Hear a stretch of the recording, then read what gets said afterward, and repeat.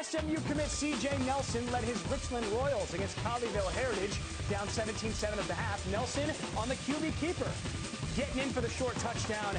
That cuts the lead to 3. But the Heritage special teams were unbelievable in this game. On the ensuing kickoff, Leon Covington finds a seam and is gone. 95 yards to the house, and the Panthers' lead is back up to 10 points just like that. Later in the third, it's going to be Nelson trying to make something else happen, but it's Colleyville Heritage, Jordan Springer making a play. Springer, the interception, and he's gone. This is a 65-yard return for a touchdown. 31-14 Panthers, their second pick six of the game. Colleyville Heritage wins 45-29.